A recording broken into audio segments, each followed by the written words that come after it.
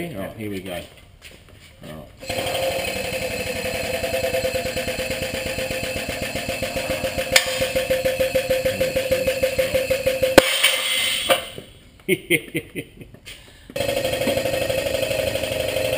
it. Lovely.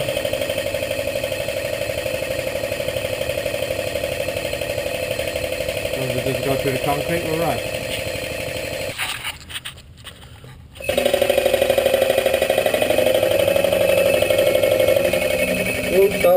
Righto, success. We got the shaft out of the pedestal base, went off with a loud bang as you saw before when we put it in the hydraulic press. I've got it set up in the lathe now, and I've got the steady supporting one end, the other end firmly secured in the 3-door chuck. I'm just going to linish this end very slowly, very carefully. I believe it's got some sort of adhesive, could be Loctite on it when it was originally built. Off we go, guys. We'll see how it goes. We might speed the lathe up a little bit in a minute.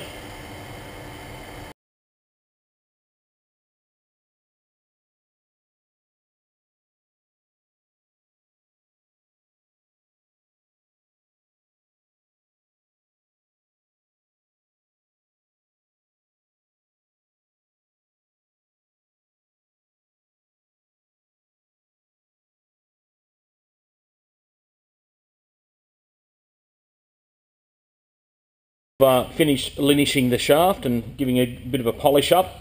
Hopefully the bed of the drill press will slide up and down nice and gracefully on that now. All the rust is gone, all the scales off it. You can see I've taken off all the Loctite and all the residual rust that was in there when I actually pressed it out of the housing. Alright, I'll just put this back in the camera holder. Just want to point something up to you. Whenever you're linishing on the lathe, guys, never ever wrap the linish tape around your finger or anything like that. If you notice when I was linishing, yes, it is a rather long piece, agreed. However, I held it in my thumb and finger. At any time, if it grabbed, it could be easily pulled out of my thumb and finger and would not pull me into the lathe. I can't stress that enough, guys. I've moved up to my second lathe here in the workshop at school. We've got 6 of these lathes. I believe they're Taiwanese lathes. But anyway, you can't really buy Australian made anymore. I've got a bit of billet in here. This is just scrap that I found in a scrap yard, and anyway, I've got to machine it down to an OD size of 90mm. I'm currently about 134mm. So usually I wouldn't hold, this steel had been laser cut, so it's pretty concentric really. However, usually you'd never hold, black steel or steel that was a little bit out around in a 3-jaw chuck, because you run the risk of it coming out and killing you. So you'd usually dial that up in a 4-jaw chuck. But look, I've held it pretty secure there. It's all right. I'll just double check the tightness of the chuck. Make sure the 3-jaw chucks tighten up. I always check my 3-jaw chuck at the 3 stages. Never just rely on one of them to make sure it's tight. Just want to secure enough clamping pressure so it doesn't come off. I'm just using some ISCAR tooling here. Okay, just give it a bit of a clean so you can see it.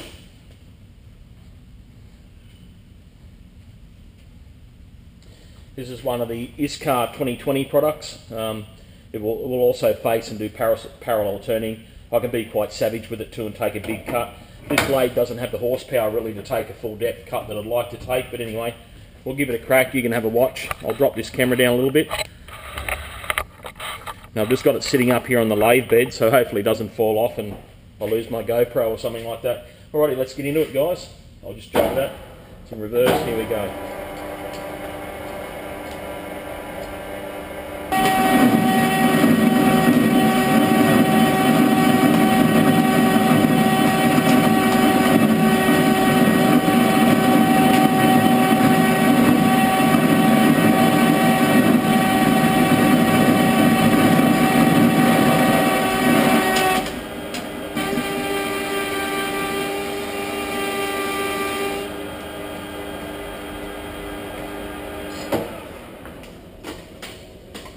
Alright, well I'll keep roughing out here, so I'll fast forward this so you guys don't have to watch. It's pretty boring.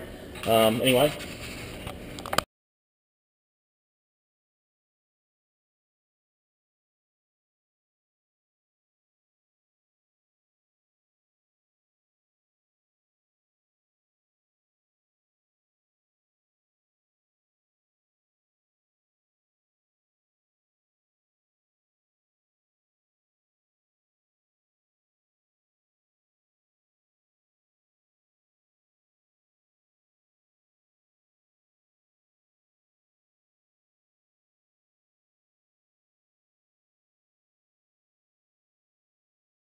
Right, I've got it down to the diameter that I want. I'm just going to offset the tool post now and just break this sharp edge on the job here.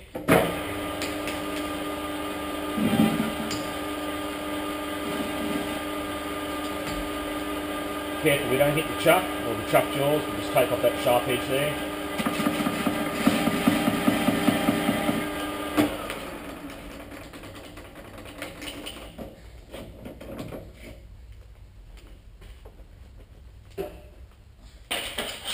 Righto, we're just going to run the centre drill through the job now. Got a number, I think it's a number 6 in there.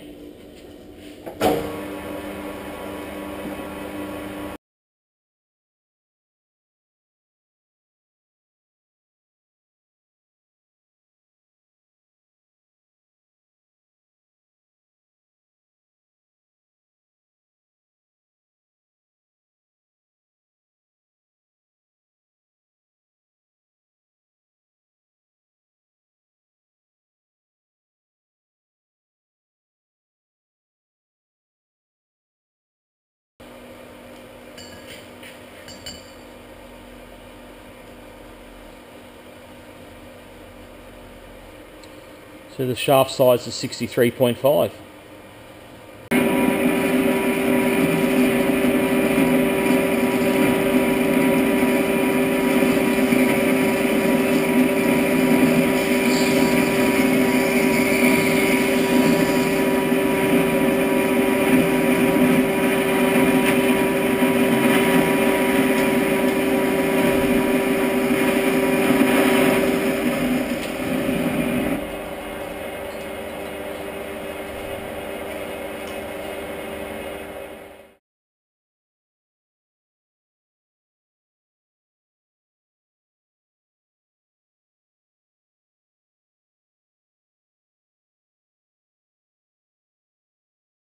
Rightio guys, I've bored it out.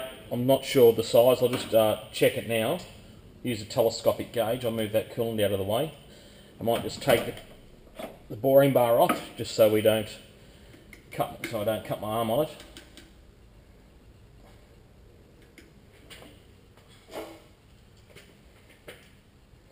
So the shaft size is 63.5 and we're currently at 62 millimeters. I don't know if you can see that there. So we've got, I want an interference fit, so I'll probably give it 0.2. So I'll probably give it, got to machine off another 1.3 mil. Alrighty.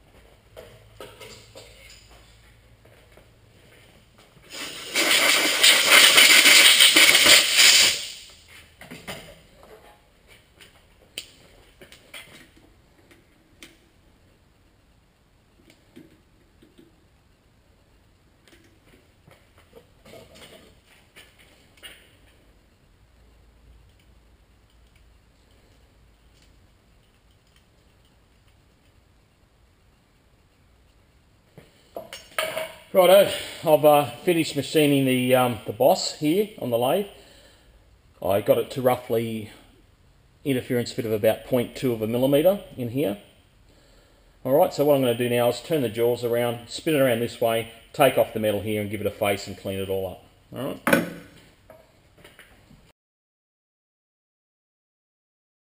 Righto, I've got the jaws turned around and I'm actually clamping this internally on the ID. You might be able to see that there.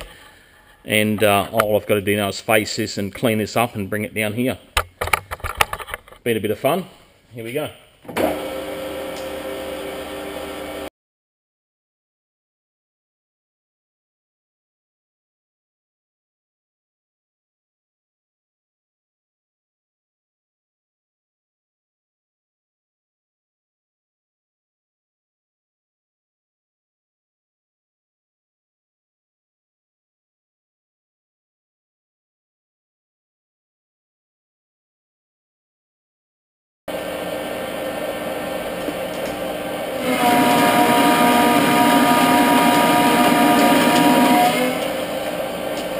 with chip rating, that's the main thing. Remember to have your safety glasses on, guys.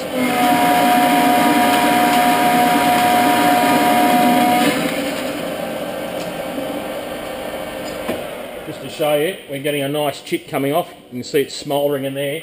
So we are removing the heat with the chip.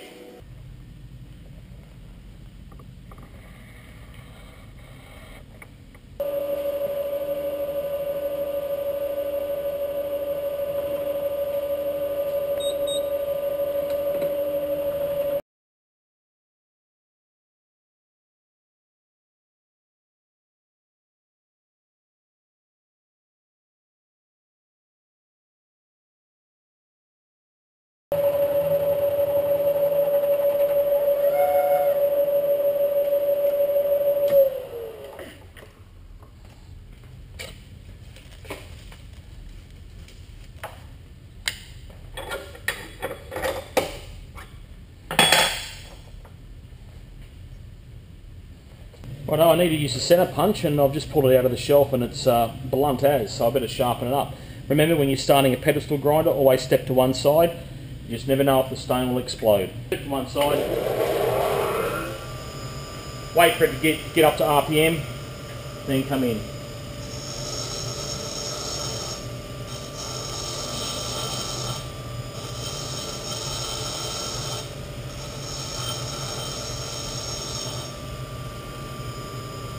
A nice point on that now. Righto, I've milled out this little pocket here, and I've just used the diagonals here and found the centre, and I'm just going to centre pop that now. As you can see, when I tried to centre pop it before, it was a little bit ugly and it moved on me a little bit, so I'll just move it over here. One good hit, and there we have it. See, our centre punch is nice and sharp now. I'm on the drill press now, and I'm going to do a pilot hole through here, then drill it at 8.5mm, then tap it with a metric rigid tap at about M10 by 1.5mm pitch.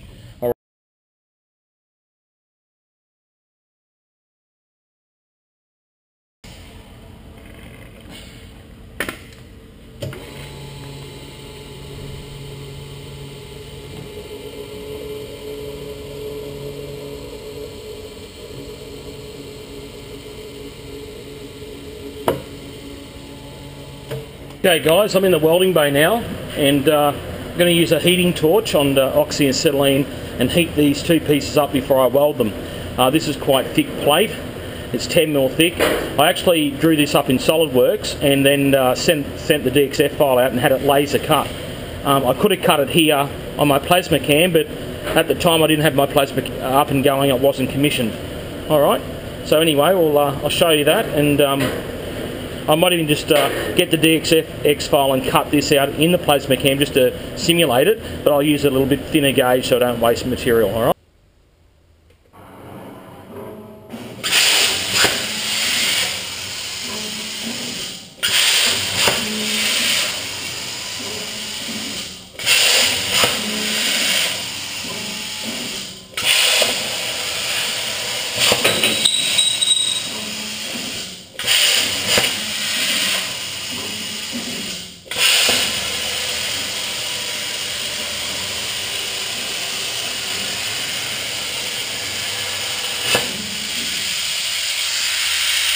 Well, there you have it. It's not 10mm thick, of course. That's only 1.5mm thick steel. But I could have quite easily cut that out with a Hypertherm. It's a 65 amp one. I could have easily cut 10mm, but what a shame I didn't have it ready in time when I needed the plate. It only just got commissioned last week. Okay, I've got my acetylene set around about 100 psi, well, the flow at 100 psi, and my oxygen set at 200. Here we go.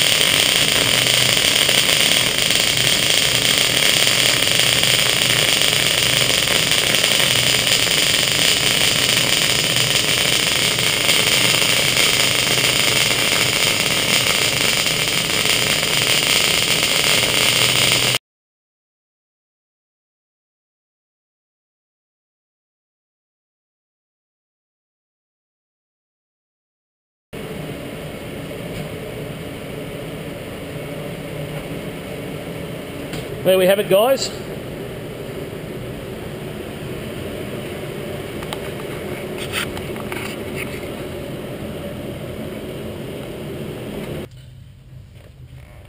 Alright guys, I've got a bit of Loctite down here on the actual shaft itself.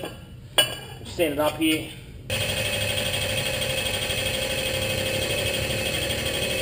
There's a finished product. And I'll show you where it fits. It goes on this pedestal here, like so. Now I made 2 of these. So what I was doing, these drills were actually bench drills, and I took the base off them to convert them into a pedestal drill. I found these pedestals, and here's one I've done earlier in the week.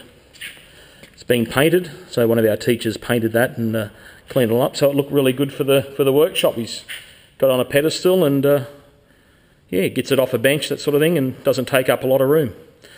Okay guys, that concludes this video. I hope I taught you something, or I hope you found it interesting. Please don't forget to like and subscribe, and feel free to post any comments.